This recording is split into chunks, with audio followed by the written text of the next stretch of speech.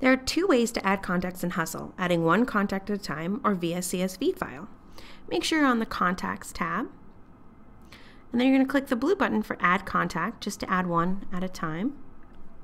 You're going to type in the name of the person that you would like to add. First and last name is required, as is phone number.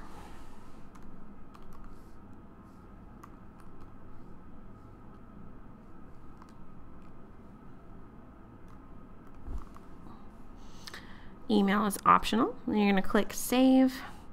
As you can see, it imported one new contact, which is exactly what we were hoping for. So now we're going to click on the Contacts tab one more time, the Add Contact button, so that we can get to the Import Contacts via CSV file. We're going to click Choose a CSV file. And then we're going to get our file. Make sure it's got the CSV format.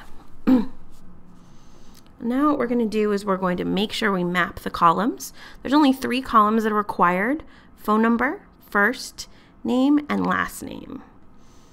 So we're going to go ahead and make sure that these map correctly. Then you can choose the type of assignments you would like to do, or you can enter a tag to import with them. But I'm just going to click Import Contacts.